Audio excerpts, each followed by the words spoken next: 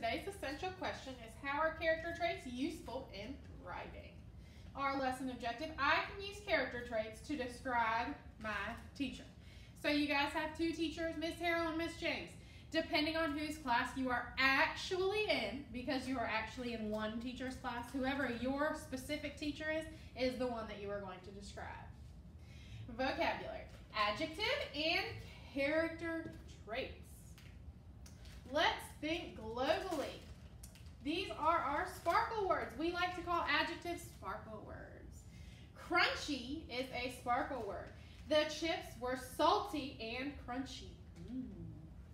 People all over the world use adjectives. In China, crunchy is QQ. That's just what I think it is. If it is not that, that is okay. You might be able to find it on Google. Here is a list of character traits that you might use to describe your teacher. We've got a whole section of nice.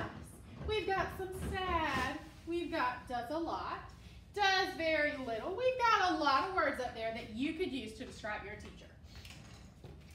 We've got our story. Think and listen to what adjectives you hear in this story.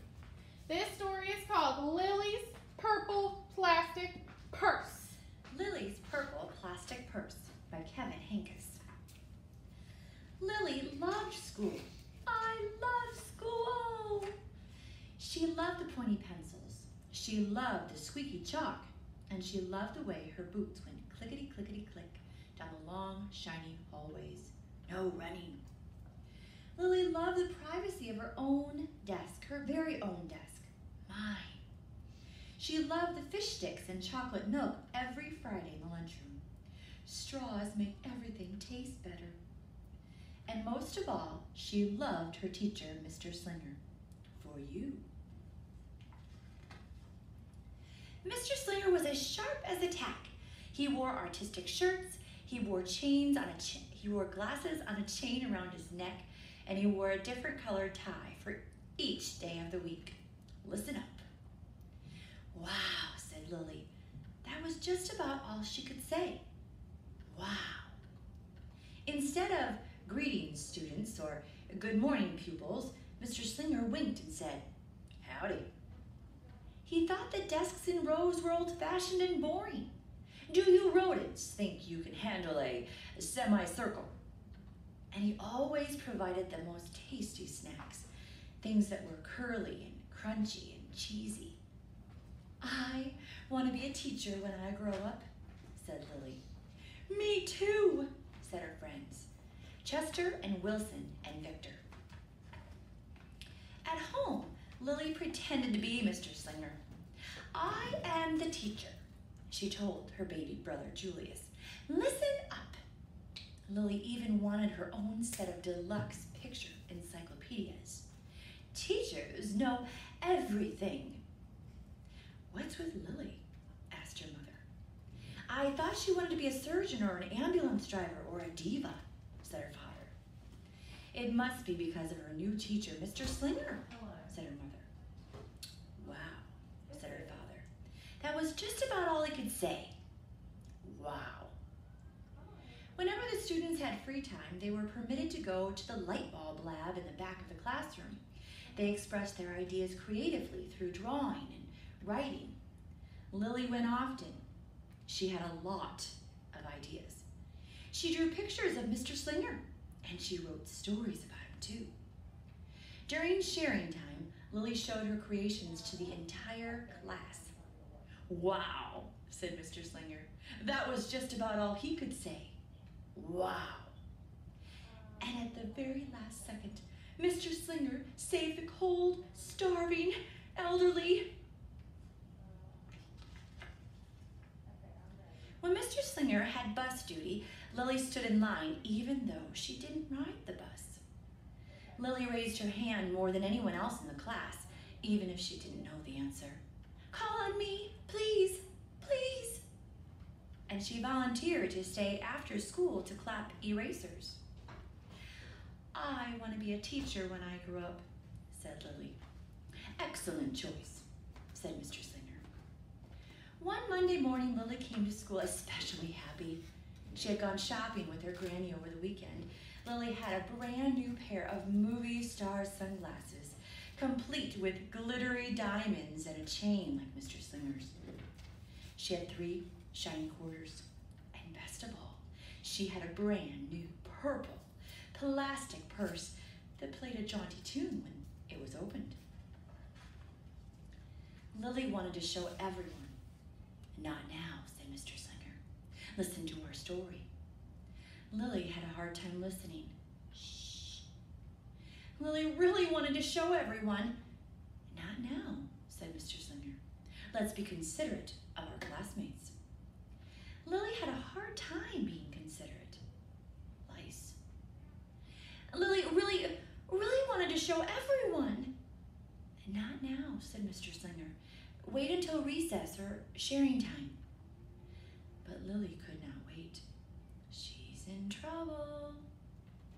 The glasses were so glittery, the quarters were so shiny, and the purse played such nice music, not to mention how excellent it was for storing school supplies. Look, Lily whispered fiercely.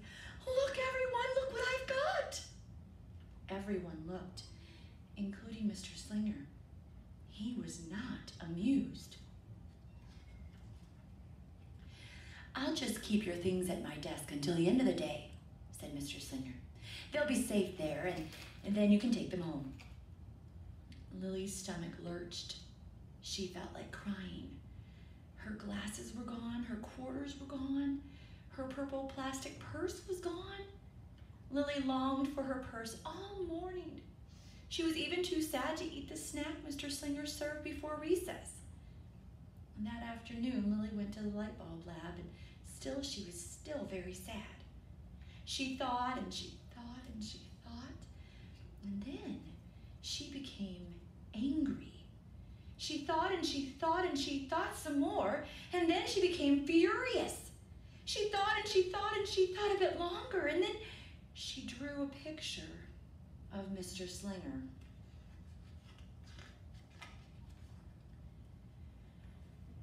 Big, fat, mean Mr. Stealing Teacher. Bad, claws, thief, bad. Wanted by FBI. P.S. I do not want to be a teacher when I grow up. Right before the last bell rang, Lily sneaked the drawing into Mr. Slinger's book bag. When all of the students were buttoned and zipped and snapped and tied and ready to go home, Mr. Slinger strolled over to Lily and gave her purple plastic purse back. It's a beautiful purse, said Mr. Slingers. Your quarters are nice and jingly, and those glasses are absolutely fabulous. You may bring them back to school as long as you don't disturb the rest of the class. I don't want to be a teacher when I grow up, Lily said, as she marched out of the classroom. On the way home, Lily opened her purse. Her glasses and quarters were inside, and so was a note from Mr. Slinger. It said, "Today was a difficult day. Tomorrow will be better."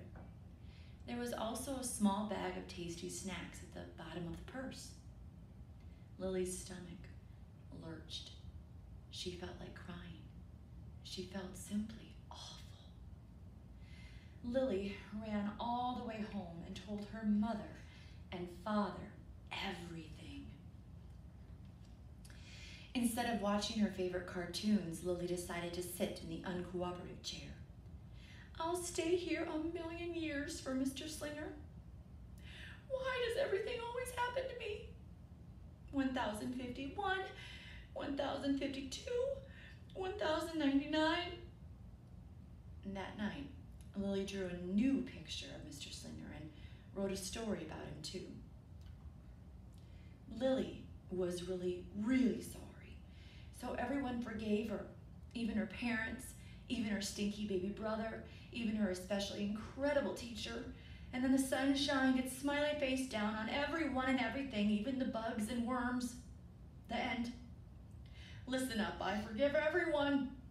Kind, good, nice, could be principal. Worms, bugs, oops. I am really, really, really, really, really, really, really sorry. Lily's mother wrote a note, and Lily's father baked some tasty snacks for Lily to take to school the next day. "I think Mr. Slinger will understand," said Lily's mother. "I know he will," said Lily's father. How could he resist my no-frills cheese balls? The next morning, Lily got to school early. "These are for you," Lily said to Mr. Slinger, "because I'm really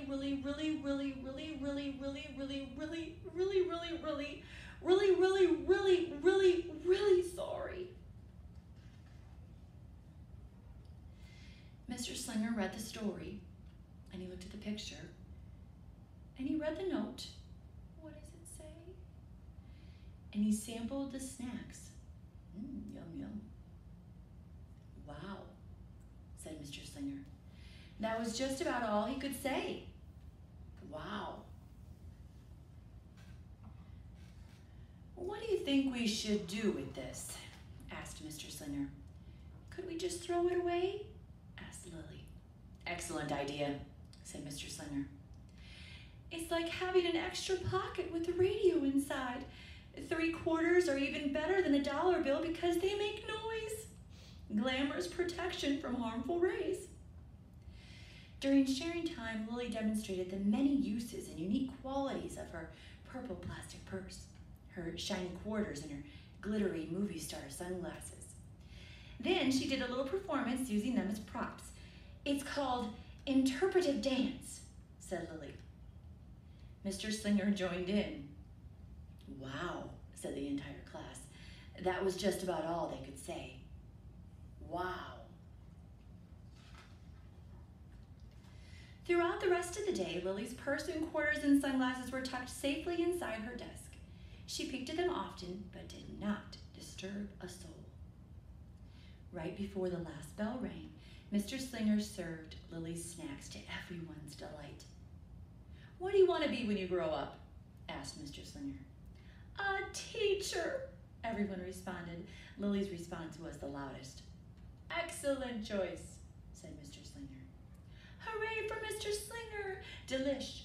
Wow, goodies! Yippee! No frills cheese balls!" As the pupils filed out of the classroom, Lily held her purple plastic purse close to her heart. Mr. Slinger was right. It had been a better day. Lily ran and skipped and hopped and flew all the way home. She was so happy. And she really did want to be a teacher when she grew up.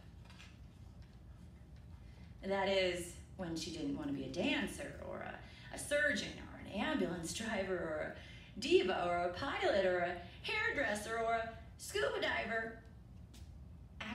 Accident, woo woo! Hold still, the doctors are here. Ready for takeoff. The end. Okay. So now we are going to describe Lily. So I can think of a whole lot of words that would describe her at the beginning of the story, and then some words that would describe her at the end. At the beginning, I would say that she was a little bit mean. I don't really like to use that word to describe characters or people, but she was kind of mean. She was definitely a little silly. And then maybe at the end, she was nice. She wrote her teacher a nice letter. She did a whole lot of nice things for him. Maybe at the beginning, she was also a little bit of uncooperative. They use that word in the book. So come up with a few words to describe Lily. And then your activity for today is you can either draw a picture of myself or Miss James on a sheet of paper, or on your slide, you can just describe us. This is the example. This is what you call an accordion. That means that as you you can fold your paper, and when you open it, you can see all the words. Or you can just do it on a plain sheet of paper and write the words. If you would like to do it on this slide, you can just draw a picture of one of us on this slide and write words around us that describe us. Your first part of that activity is to record your answer to the higher order thinking question. You're going to go to the microphone, you're going to Record your answer record yourself answering the question, how can understanding character traits help you to better understand a story? And how can you